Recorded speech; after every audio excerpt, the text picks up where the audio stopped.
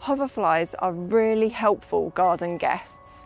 As adults, they're brilliant pollinators. Their larvae are also really useful to have in gardens. Hoverfly species like droneflies, the Batman hoverfly and the football hoverfly all require pools of water or rot holes in trees. This is because their larvae are aquatic. Our outdoor spaces often lack these naturally occurring rot holes. To make a Hoverfly lagoon, you will need a waterproof container, preferably upcycled and one that wasn't used for harsh chemicals, a tray that fits generously underneath your container, dried leaves, sticks and other organic matter, and of course water.